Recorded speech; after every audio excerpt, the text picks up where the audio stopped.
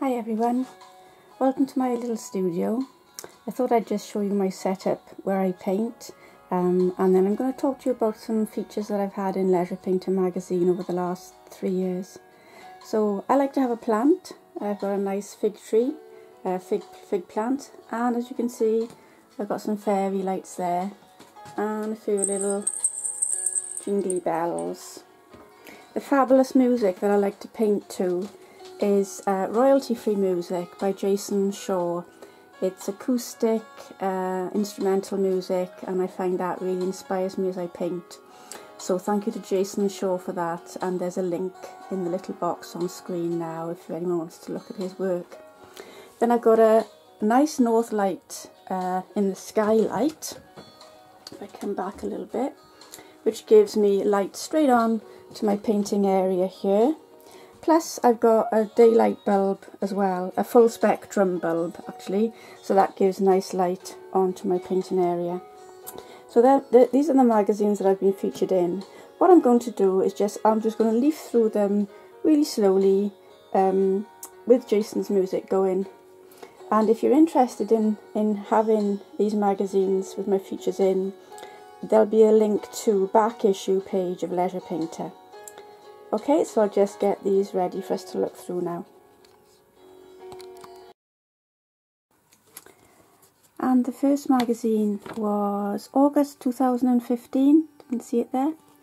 And what I did for them in August 2015 was a poppy demo, watercolor poppies, just showing you how to build shapes and tones in quite a limited palette.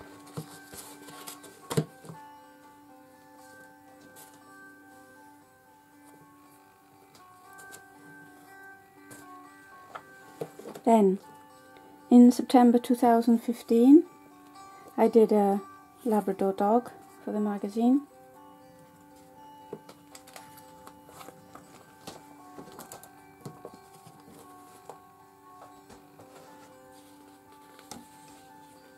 Building from grey to darker and darker tones.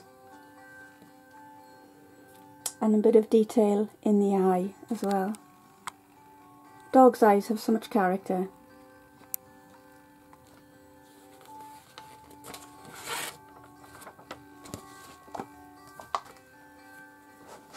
Then, if I can just put a board here to help the page stay open a bit more.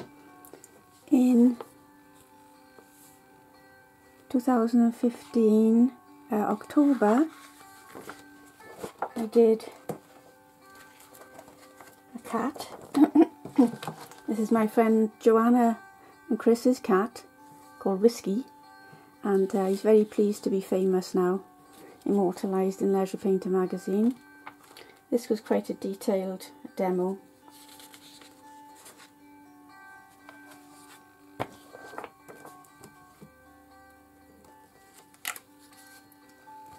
Then in Leisure Painter Summer 2016, I did a proud peacock, and I used a nice hot orange background for that.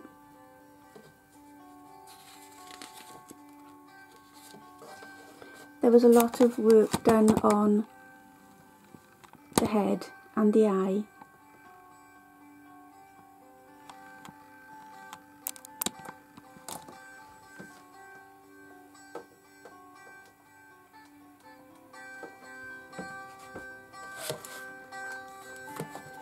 Then, for September 2016, if I zoom back out,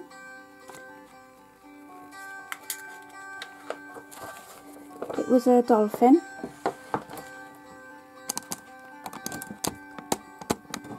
and for this one I masked out the animal and then did the background.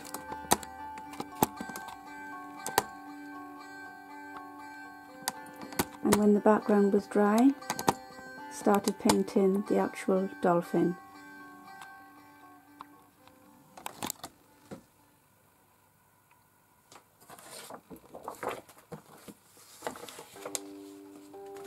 Then there was a special supplement in 2017 in the summer and I was asked to do a beginner's introduction to watercolour featuring a crab.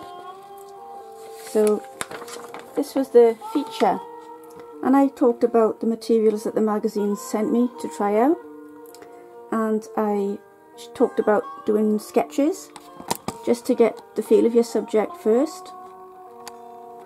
No matter how rough your initial drawings are, that keys you into your subject and gives you more feeling when you come to do the painting.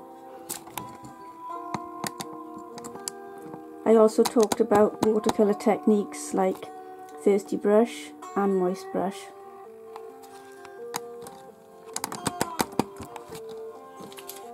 Getting on to the crab. He was done in stages, starting with those ferocious claws.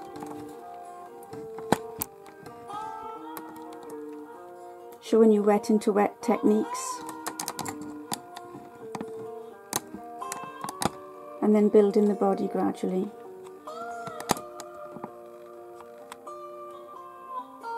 I found this crab really enjoyable because he had so many colours in him and lots of different tonal contrasts. If you feel your painting is quite flat, it's probably because you haven't pushed the darks enough and had enough contrast in highlights.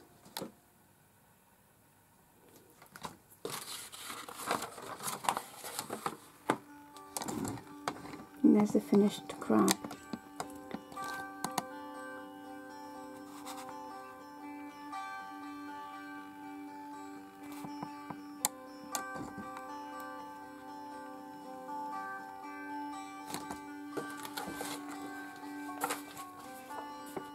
Then for April 2017 I did this koi carp.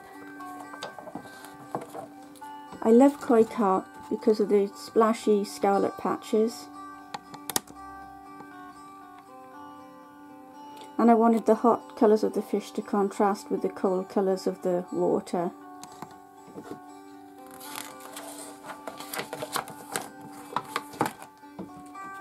So starting off with very pale grey blue washes,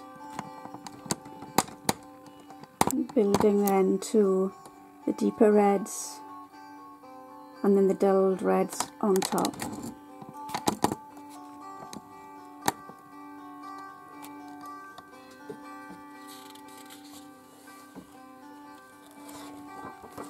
And finally, the last magazine. For May 2017, I did a lighthouse.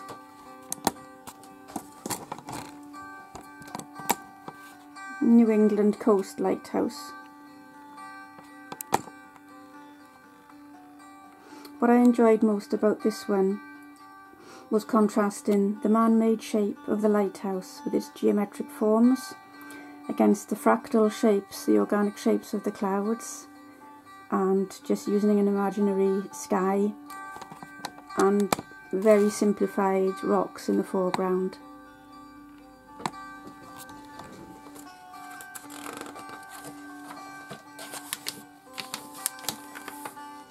And in the demonstration I take you from masking out the lighthouse and building the skies to then removing the mask and building detail in the lighthouse.